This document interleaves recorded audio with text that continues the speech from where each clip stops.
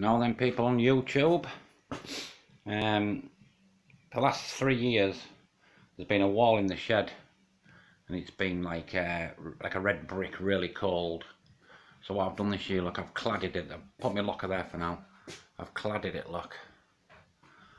Step back, look. And I've put tiles around the fire and I've put what you call rock wool in the walls. I've latted the walls, look.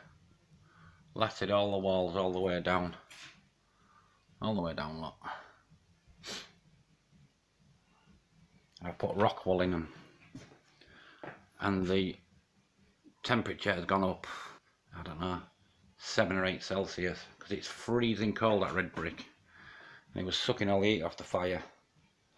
I built a guard for the fire, look, so it reflects the heat. And there's a fire, fire's on now. And this rock wool is unbelievable. So the walls are like 9 inches thick now with the rock wool on it. So, because Marmosets don't like cold weather. They need somewhere to retreat to when it's cold outside. They can come in here, obviously. They're all in bed now. Everybody's in bed. I'm just messing. There's one up. There he is, look. Peeping out. But she's pregnant again.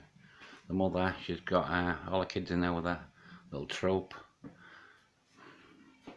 And the one we call Mandy was 19 in May.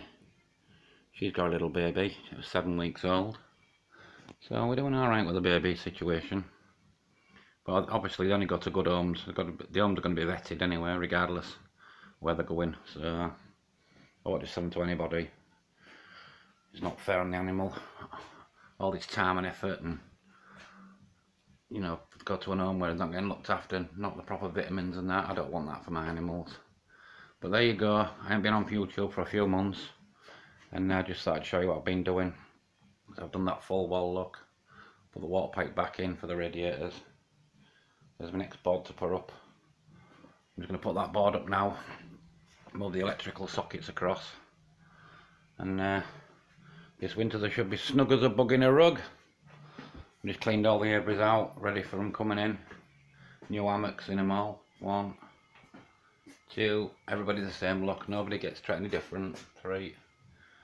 Everybody's like kids, aren't they? They all get treated the same.